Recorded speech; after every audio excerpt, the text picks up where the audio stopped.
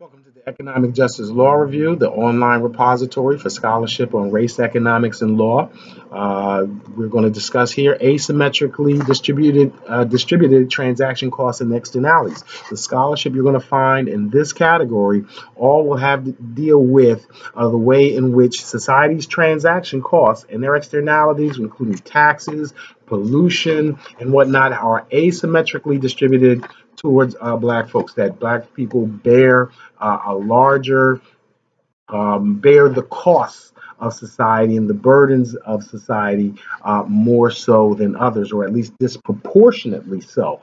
So when that's how we're going to be able to talk again about taxation, about whether or not black folks are being singled out formally or informally to levy different taxes on them, or in the opposite, that they're getting less subsidized by society. And then again, other racial phenomena, subordinating phenomena like pollution.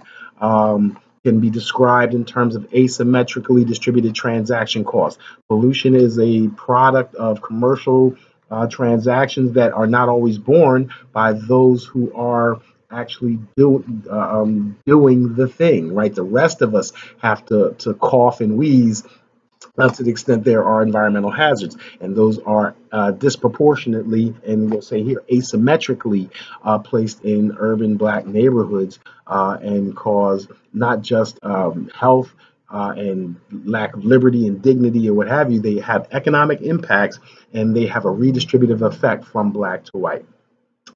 We could even talk about scholarship relating to tort and crime and law enforcement, right? Those are the government deciding that the transaction did not encompass all the costs, that because you hurt someone, that you should bear further costs. And we know, and we're replete with scholarship that describe how those costs are imposed on black folks in a disproportionate and discriminatory manner. So the scholarship you're going to find here is on asymmetrically distributed transaction costs of society, which also would include asymmetrically distributed externalities. Thank you.